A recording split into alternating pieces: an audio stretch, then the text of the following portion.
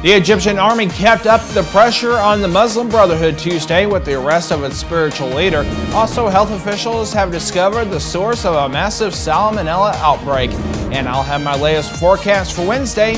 But first, in the West, nearly 36 wildfires burned across 9 states.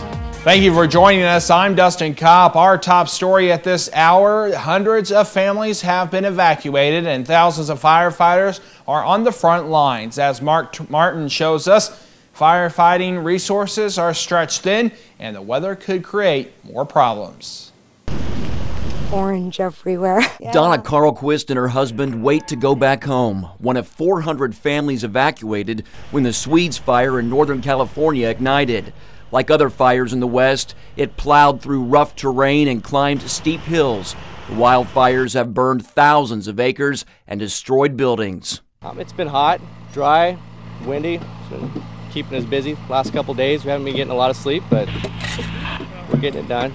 More than 900 firefighters are battling the Swedes fire alone. All night long, the firefighters have been on the front lines, building containment around this fire. We're making real good progress on this fire. Another one firefighters are making progress on is the wildfire in Idaho, which threatens homes in the resort towns of Ketchum and Sun Valley. All at once, everyone tried to get out of here, and I mean, it still looks like a ghost town around here. However, thanks to attacks from the air and ground, authorities in Idaho are now letting residents living near this 160 square mile wildfire cautiously head back home. A mandatory evacuation order has been lifted for Ketchum, Sun Valley, and Haley. The thousands of firefighters battling the flames across the West also look to the skies, preparing for possible severe weather with strong winds and lightning strikes that could make things worse in a moment by feasting on dry conditions. We really want to watch that weather closely to ensure that we don't have any embers thrown over our line and this fire to take another run off. Mark Martin, CBN News. The American Red Cross will be having a blood drive at the Farmington Huddle House on Wednesday from 9 a.m. to 1 p.m. To make an appointment, visit redcrossblood.org and enter keyword Huddle House. Huddle House is located at 305 East Karsh Boulevard in Farmington. Circuit Court Judge Kenneth Pratt has denied an Iron Mountain Lake woman's request for a bond reduction. Kevin Chase, Marcia Rulo's public defender, asked the judge to reduce the bond from $250,000 cash only. She has been charged with first-degree assault, armed criminal action, and 3 counts of endangering the welfare of a child in connection with the incident in her home on March 10th. A trial has been set for May 28th and 29th. An eastern Missouri woman has been sentenced to 10 years in prison for trying to hire a hitman to kill her estranged husband. 39-year-old Annette Bernia of Park Hills was sentenced after pleading guilty to attempted second-degree murder. Prosecutors say Bernia solicited a relative to kill her husband, but instead he contacted police. An undercover officer posed as a hitman, and Bernia paid him $200 to kill her husband, Kevin. She also promised to give the hitman her husband's boat and NASCAR collection. Right now we're seeing temperatures in the 80s. Not too bad out there. It was a warmer day today than what we've seen, and we're going to continue to see a little bit of that warmer air in southeast Missouri. Looking at your forecast throughout the evening hours, 81 degrees with a partly sunny sky at 7 p.m., clear skies by 9, and 76 by midnight. Still seeing a clear sky and a low, our temperature around 70 rather. We'll continue to monitor the clear skies for the next several days. I'll let you know about that coming up later in your Storm Tracker weather forecast. Up next, the Egyptian army kept up the pressure on the Muslim Brotherhood Tuesday with the arrest of its spiritual leader. You're watching 18 Eyewitness News. This is coverage you can count on. We all need to take responsibility in our lives and start thinking about how do we want to be treated at the end of our lives. I would definitely say Serenity Hospice Care is an expert in their field. 24 hours a day, 7 days a week, there's help a phone call away. If it were me and I was diagnosed with a terminal illness, I would choose Serenity Hospice Care. You're watching 18 Eyewitness News with Fred Dawkins and Dustin Kopp. 18 Eyewitness News continues. Welcome back. The Egyptian army kept up the pressure on the Muslim Brotherhood Tuesday with the arrest of its spiritual leader, Mohammed al-Baidi. The arrest comes after 25 Egyptian police officers were murdered execution style in the Sinai Peninsula. Chris Mitchell reports. Badi's arrest is another blow to the Muslim Brotherhood. Egyptian police are charging Badi with incitement in June when 8 protesters died. In 2012, the Simon Wiesenthal Center chose Badi as its top anti-Semite when he recommended holy jihad against the Jews. Earlier, authorities returned the remains of 25 police officers to Cairo after an Islamic terror attack in the Sinai Peninsula. Officials said the terrorists stopped 2 buses carrying the officers, ordered them on the ground, and shot them. The attack highlighted the anarchy in the Sinai. Indeed, we believe there are several thousand al-Qaeda combatants right now in the Sinai, and they'll be in other places as well. When you have the kind of chaos, anarchy, and carnage you're seeing right now in Egypt and in Syria, and it's not so great in places like Somalia, you're getting into a very dangerous situation. In Cairo, a court ordered the release of former Egyptian President Mubarak, but it appears the former leader will remain in custody for another 2 weeks pending a judicial review. When Mubarak was in power, he warned about the Muslim Brotherhood and other Islamic groups. These groups don't ever believe they want democracy or anything like that. They are exploiting democracy in order to eliminate democracy. And if they ever do govern, it will be an ugly dictatorship. According to an Israeli newspaper, the U.S. is secretly planning to cut aid to Egypt pending a review. One former Israeli diplomat told CBN News the current regime wants to be pro-Western, but if Europe and the U.S. cut aid, Russian President Vladimir Putin will gladly offer aid to the Arab world's most influential nation. He can't understand the support the U.S. and Europe are giving the Muslim Brotherhood, which he says has declared war on the West. An Israeli official told CBN News it believes Europe and the U.S. should continue to support the military-backed government, since the military is the only hope to prevent further chaos in Egypt and restore stability. Chris Mitchell, CBN News, Jerusalem. The president of Missouri State University is scheduled to have surgery Wednesday for prostate cancer. Cliff Smart made the announcement Monday in an email to the university community as the fall semester opened. Smart says he was diagnosed with early-stage prostate cancer several weeks ago. He says he and his doctors believe he'll make a fast and full recovery. Smart was diagnosed following a yearly screening for the cancer. Smart was named Missouri State president last October after serving more than a year as interim president. He was previously the university's general counsel.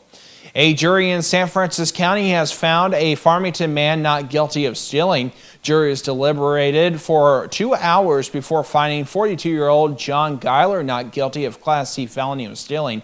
He had been charged as a prior and persistent offender. Geiler was accused of stealing thousands of dollars worth of shingles, siding, and trim 3 years ago from the old Bonne Terre Elementary, which is owned by Cheryl Shershikan. A man testified that he and Geiler, an employee of Shershikan at the time, loaded up the construction equipment and took it. Geiler has prior convictions from the 1990s for attempted arson, forgery, and 3 counts of stealing. New details are coming about after a Harrisburg man died Saturday on the Current River. 52-year-old Christopher Resloff drowned after being knocked off his raft by a tree branch about 200 yards north of a bridge in Van Buren on the Current River. He was pronounced dead at 7:05 p.m. This comes nearly 2 months after another drowning in the same part of the Current River. This is the 4th drowning in Current River in the past 3 years. Up next on 18 Eyewitness News, health officials have discovered the source of a massive salmonella outbreak. Details when 18 Eyewitness News comes back. Take control of your future by enrolling at the Unitech Career Center. Discover a new career with Unitech's nursing programs or the opportunities with Unitech's sheet metal fabricating program, or turn your hobby into a career with Unitech's power sports equipment program. From electrical trades to automotive technology programs, the first step to a well-paying future starts at the Unitech Career Center, Raider Road in Bonne Terre. For adult information, call 358-3011. For high school information, call 358-2271. Health officials have discovered the source of a massive salmonella outbreak that has swept across 37 states. The Salmonella strain has been traced to a poultry hatchery in New Mexico. The Centers for Disease Control and Prevention said cases of Salmonella have been reported from California to New York since March, sickening over 300 people. No deaths have been reported, but at least 51 people have been hospitalized. About 60% of the cases have been in children younger than 11 years old, including 7 babies in New Mexico. The strain was traced to Privet Hatchery in Portales, New Mexico. The hatchery sells live baby chickens, ducks, and other poultry by mail and supplies them to feed stores. People need to realize even if they look healthy, they may still be carrying salmonella. A lot of these cases, the parents bought these young baby poultry at the feed store and then allowed them to run around in the kitchen floor along with the children. Health officials caution people to wash their hands after handling live poultry. Danny Katowski remembers what it was like to be a patient at Shriners Hospital for Children, and now she wants to give back to the hospital that gave her the ability to walk. Danny tells 18 Eyewitness News what she is trying to do to help. Right now, we are really pushing for donations that are geared towards more the adolescent. They always get an outpouring of just love and items for the younger kids, but people tend to forget that there are adolescents there as well. So being that Shriners is a nonprofit organization completely, they really don't have it in their budget to purchase all these post-op gifts or rewards or anything to build up their morale. Not only was Danny born with a clubbed right foot, she was also missing 2 toes, a growth plate, ligaments, bone density, and muscle mass, and as a result, her right leg was substantially shorter than her left. At 9 months old, she had the first of countless surgeries at Shriners Hospital in St. Louis. More information on Danny's story can be found at our website, KDKZ18.com. President Obama may have to go along with reforms at the National Security Agency. Members of Congress are pushing for changes in how the NSA operates. That comes after the Washington Post reported that the agency broke privacy rules, overstepping its legal bounds thousands of times over the last 5 years. The report was based on top-secret documents provided by NSA leaker Edward Snowden. President Obama has repeatedly said Congress has been thoroughly briefed on the NSA surveillance programs, but some lawmakers doubt they're getting the full story. When we come back, I'll have your latest Storm Tracker weather forecast. What does your Wednesday look like? Details when we come back. On the road, off the road, or on the water, your ultimate outdoor toy store, Midwest Sports Center in Farmington, has what you're looking for. Street bikes, dirt bike, ATVs, side-by-sides, jet skis. Midwest Sports Center has the largest selection and the absolute lowest prices. Get to Midwest Sports Center on Walker Drive, Farmington today to see for yourself. Midwest Sports Center, your ultimate outdoor toy store. Ain't looking for nothing but a good time, and it don't get better than this. Here is your Storm Tracker forecast. And welcome back. Partly sunny sky out there right now at a temperature of 83, but it feels like 85 out there. Not too bad out there at all. Just a little bit warmer than what we've been seeing. Dew point right now at 65 with 54% humidity and a southeast wind at 3 miles per hour. Throughout the area, plenty of sunshine. Temperatures on the nice side. 84 in St. Genevieve, Fredericktown 83, as well as in Potosi and Piedmont and Ellington calling in 83 right now. Temperatures across the state of Missouri, not too bad as well. 84 in Columbia, 87 in Kansas City, Springfield at 83 degrees, and right now in St. Louis, 84 degrees. So not too bad out there at all. Sunshine will continue. We're also going to see those temperatures warming up just a little bit. It looks like summer is back in the picture for a while. Well, we should start cooling things down. That warmer air is pushing in. We're going to have plenty of sunshine, showers off to the south. It's just going to be another summer day here in southeast Missouri on your Wednesday. Here's what our forecast looks like throughout the evening. Partly cloudy sky at 7 p.m., 81 degrees, and clearing out throughout the evening, 76 degrees at 9 p.m., by midnight down to 70. For tonight, not a bad evening at all. We're going to see a clear sky, low around 63 to 67, light to variable winds, beautiful evening on tap. Forecast for tomorrow. It's going to be a warm day here in southeast Missouri, but mostly sunny, 88 to 90 degrees, light to variable winds. Let's take a look at the next 3 days here in southeast Missouri. Thursday, plenty of sunshine, partly sunny, 90. A little bit cooler, 89 on your Friday. with plenty of sunshine, partly sunny. But the next several days show we're going to continue to see that sunshine throughout the area. Temperatures in the lower 90s through the weekend, but by Monday of next week, we're starting to cool off into the 80s. Don't forget, you can get the latest weather information at our website. That is KDKZ18.com. I'm Stacy Johnson. What do you get when you combine your emotions with your money? More often than not, a big bill. Things we spend too much on and cheaper alternatives. That's just ahead on Money Talks News. Get your latest storm tracker weather forecast daily on the radio. Froggy 96, 95.9 FM, and Kickin' Country 105, 104.9 FM. When you're recovering from a traumatic injury, the last thing you need is an unexpected bill. Because most health insurers pay only a part of air transport, Archair Medical has a solution, the Omni Advantage program. For a membership fee of $49 per year, Omni Advantage guarantees you and other covered family members will not have to pay anything that your health insurer doesn't provide. In an extraordinary emergency, the last thing you need to worry about is cost. Contact Archair Medical or visit them on the web to discover all the advantages of Omni Advantage. And welcome back. Here is this week's Melinda Myers Gardening Moment.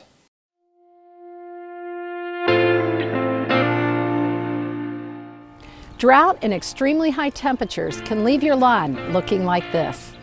If you allow your lawn to go dormant during hot, dry spells, leave it dormant until cooler temperatures and rains return so nature can get it growing again. Those lawns taken in and out of dormancy with irregular watering are the most stressed and less likely to recover.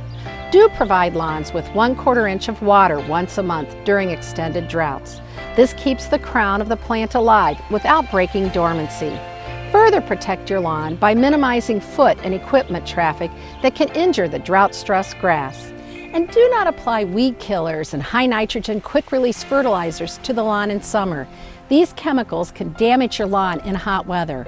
Plus, new weeds are the first to replace those the herbicide killed. I'm Melinda Myers. Check out our website for this and other gardening tips. In today's Your Money, what do you get when you combine emotions with money? A big bill. Things we spend too much on and cheaper alternatives. Money expert Stacy Johnson explains. The average cost of a wedding these days, according to the Knot.com, more than $28,000. An awful lot of money for just one party. Then there are funerals, another expensive tradition. Average cost, according to the National Funeral Directors Association, more than $6,500. It's these once-in-a-lifetime events when emotions meet money that often end up blowing a budget. But you know, if you do a little planning ahead, you can really reduce the cost of these things. For example, from being your own DJ to renting your dress, there are tons of ways to save on weddings. And when it comes to funerals, cremation, a fraction of the cost. And you can even buy a casket from Costco. This isn't just about weddings and funerals. How about new cars? One that's just 1 year old might save you 15 to 20%. So that means you're essentially paying 15–20% extra just to get a new car smell? And who says you should pay 3 months' salary for that engagement ring? Oh, that would be De Beers, a cartel that virtually controls their price. Solution, if you can't live without, at least shop them hard. How about food? We too often buy it prepackaged and processed, which means paying more for less nutrition. Or we buy heavily advertised brand names when cheaper generics would do. Then there's clothing. Putting on designer labels makes designers rich, but it doesn't do much for you. So how do we keep from overpaying for all this stuff? Well, in a word, research. Whether it's a wedding or groceries, if you'll spend a little more time, you'll probably spend a lot less money. Want more things we waste money on and ways to solve those problems? They're waiting for you right here at MoneyTalksNews.com. Just do a search for Money Wasters. For Money Talks News, I'm Stacy Johnson. As Stacy said, he's got more information and links at his website. To get there, just go to our website and click on the Money Talks link under the Lifestyles menu. We'll be right back. Battery problems. It happens every time you want to do something. You just want to mow the yard, right? You've got to make it to that big meeting on time, and your watch quits. You got to be somewhere, and your car won't start. Right in the middle of a conversation, and the battery conks out on your cell phone. For every kind of battery.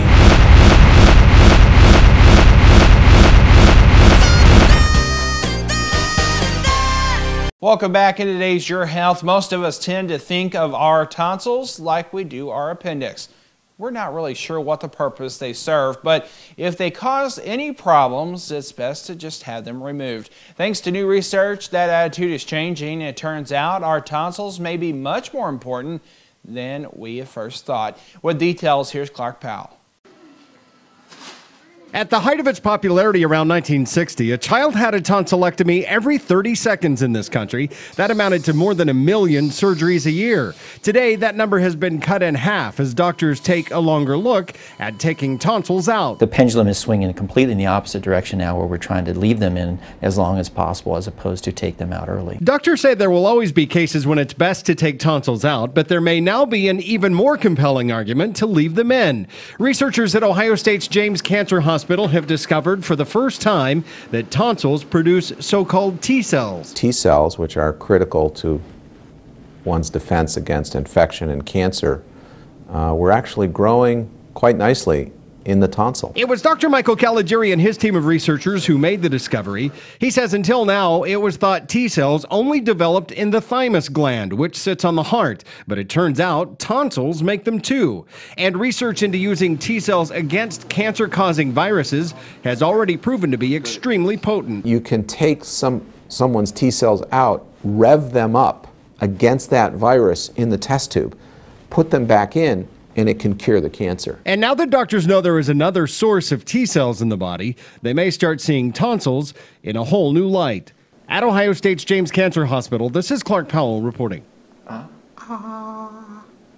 Although further studies need to be done, researchers believe this new source of T cells could help in the research of diseases like arthritis, lymphoma, and even AIDS. The findings of this study are published in the Journal of Clinical Investigation. That is today's Your Health. We'll be right back.